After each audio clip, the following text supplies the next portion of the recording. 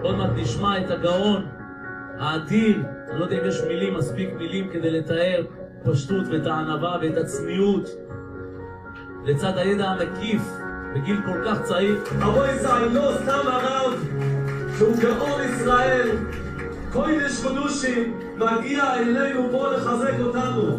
רק הרב ינוקה שליטה, זה מה שעובד בדור שלנו, שמכניס לנו אור ליהודים, אור לכל עם ישראל. זה מה שאנחנו צריכים היום בדור הזה. הרב כשהוא מגיע לפה, כל מילה שלו זה קודש קודשים, זה בשביל דברות. כאן עכשיו להשם, בלי להיות המקשר בין בורא עולם ובין כל ישראל. אני לא מספר סיפורים, אני לא אוהב אני אחראי על מילים שאני מדבר ועל זה השם יתברך. הכל אמת. אתם רואים עבד של השם ובגלל עניינך אני חשבתי שתראו להיזכר לדבר בצורה כזו, כנראה שהיא בדברים דברים רציניים.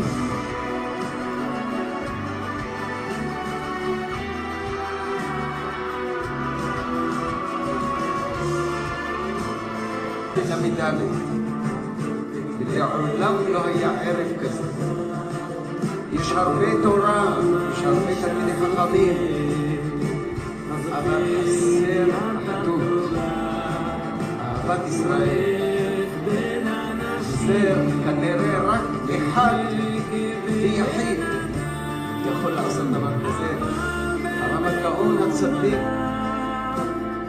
אני גם רוצה שאתה תברך אותי. אתה יכול לברך אותי? אני צריך הרב ייתן לי ברכה. יהיה את הזכות לתת לרב ברכה. יש לך את הזכות הרבה יותר גדולה משלי, כי המעלה שלך היא יותר גדולה. ככל שיש יותר קושי, ככה המעלה של מה שאתה עושה יותר גדולה. המלך הרבה יותר שמח במתנה שאתה נותן. Dear Jewish community, according to many elders and others practicing Judaism amongst you, the emergent Israeli sensation Yanuka Rav Shlomo ben Yehuda is touted to be the Messiah of prophecy manifest. And according to prophecy, this Messiah will, number one, bring the world order of Edom down in violent and bloody destruction. Edom, of course, being described as America and the Western powers, by the word of your own rabbis and leaders.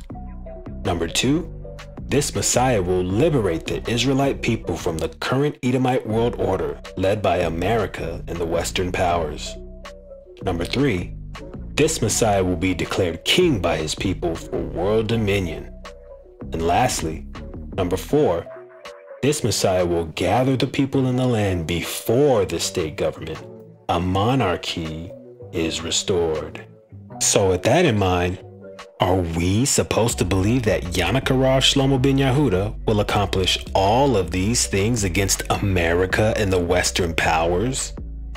And not one single world government's gone DEFCON 3 on this Jew yet? Nary an alarm raised. No international security organizations issuing warnings. Not even a special Homeland Security watch list category for he and his followers. Zero hit pieces from any major news outlets. And by the looks of it, it doesn't seem like Edom is the least bit threatened.